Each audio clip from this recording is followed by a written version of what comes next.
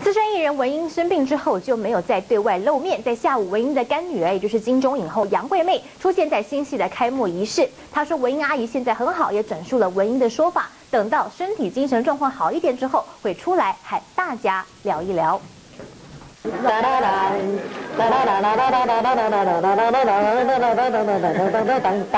对了。 一身歌仔戏小生打扮，金钟以后杨贵媚粉墨登场，身段步伐超有架势。杨贵媚表情丰富，很有自信。不过被问到干妈，也就是资深艺人文英阿姨的病情，杨贵媚表情一变，严肃而低调。给他看，还好吗？大家很关心。还好，她很努力，也谢谢大家的关心。 连说了好几声还好，表示他文英的心情受到影响。不过3月底，文英又再度送急诊，陪伴在旁干女儿杨贵媚不眠不休的照顾。